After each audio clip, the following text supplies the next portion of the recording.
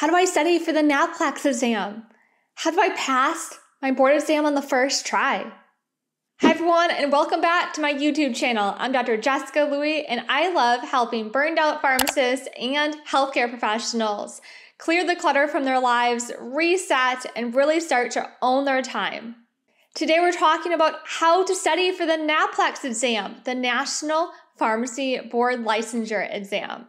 Now, I want to remind you that I have no affiliation with the NAPLEX exam, the NABP. This is not endorsed and this is not sponsored.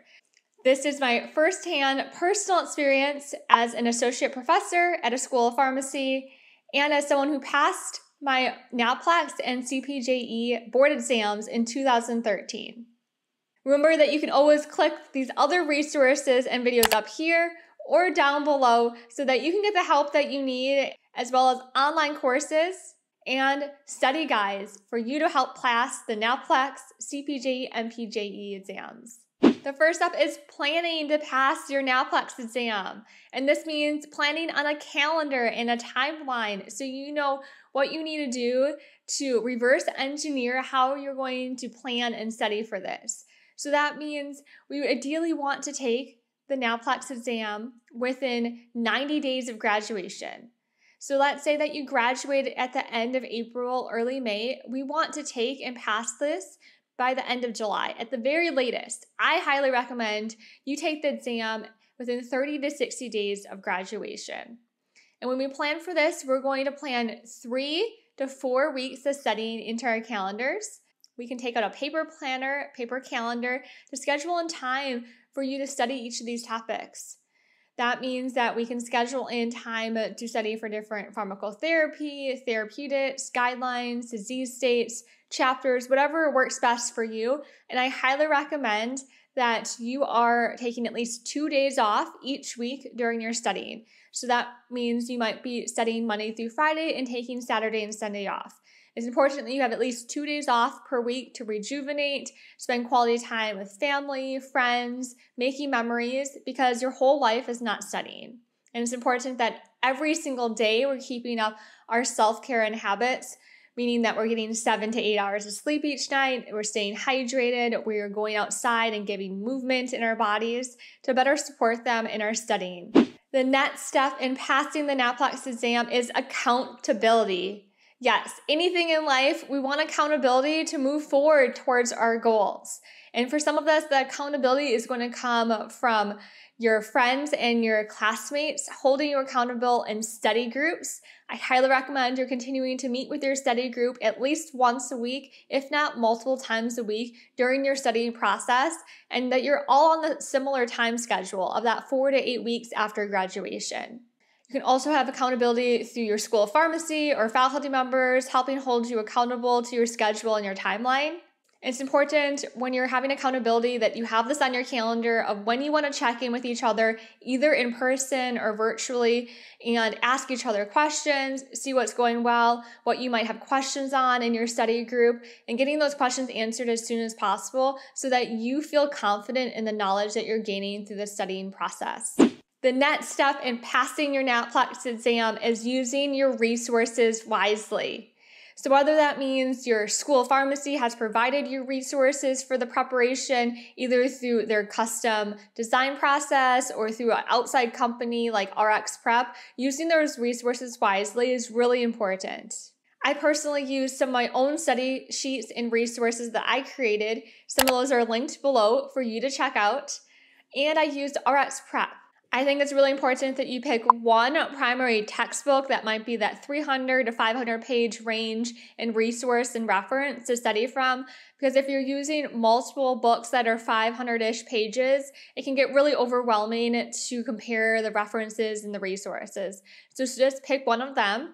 And then if you want an additional book for study questions, study assessments so that you can practice your knowledge, you can also get a question and answer type of book to test yourself as well. Some of the resources I used are linked below so that you can get these resources and customize them to what works best for your learning style. I personally created a ton of study sheets study guides, summary sheets to condense a lot of high-level information into simple formats and simple diagrams, which was much easier to digest and study from. Next step in passing your NAPLEX exam is creating an ideal environment to study in. Now, many of you know that I follow a simplified lifestyle and am certified as a KonMari consultant. So this doesn't come as a surprise to you that I would love for you to remove any clutter that is distracting you from your ideal study environment. A lot of times that's going to be very personal to our styles, but we don't want any distractions when we're studying. So that means setting up this ideal study environment that you enjoy going to each and every day during your 4 to 8 week study process. It's inspiring to you, it's calm to you, it is somewhere that you enjoy going to, because we never want to dread where we're studying.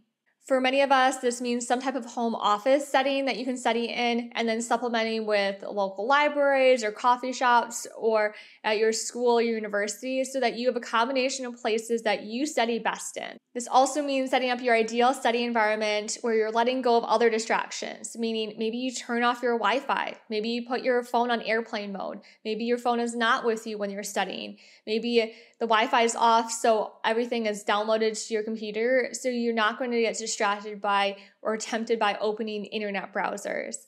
This means removing not only physical clutter from that environment, but that mental digital clutter as well that could be interfering with your studying techniques.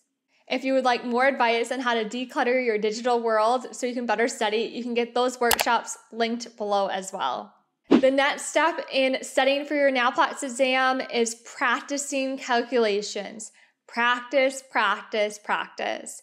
Many of you know that the NAPLEX exam has a lot of calculations, a lot of equations that you need to be able to be familiar with and be able to complete fairly fast on the exam. I personally would recommend 30 to 60 minutes of practice calculations every single day that you are studying. This is consistency over time, and the more we practice, the more we know how questions are asked, what examples and scenarios that could be asked, and you're getting good practice in of what calculator you're going to be using either online or in person. The more you practice, the more comfortable you are going to be in different scenarios, different situations when different calculations arise. The practice also will accumulate over time so you get faster on these different types of questions so that you're on pace to finish the exam on time. Remember to use the same type of calculator that you're going to see on the exam. So whether that exam is going to be done on a computer and you're only going to get a computer calculator, or if you're going to be allowed to bring in a physical calculator, please make sure that you're using the same calculator that's provided on your specific board exam, and you can look up that information on the NADP website. Today we talked about 5 ways to ace your NAPLEX exam, planning and scheduling for it, taking accountability for it, using your study resources wisely and investing in ones that help your learning style, creating an ideal study environment without distractions and something that you're excited to study in, and practicing calculations. The more practice, the better you're going to feel and the more confident you're going to feel. Remember, you can get all of our resources on board preparation linked below so that you can study effectively for this major exam in your life. I can't wait to welcome you into our profession as a licensed pharmacist. Keep up those good study habits for the NAPLEX exam, and it'll be over before you know it, and you'll be off celebrating and entering our profession as a licensed pharmacist in your state. Make sure you're checking out these videos on burnout, simplifying, and as a pharmacy professional. Until next time, spark joy.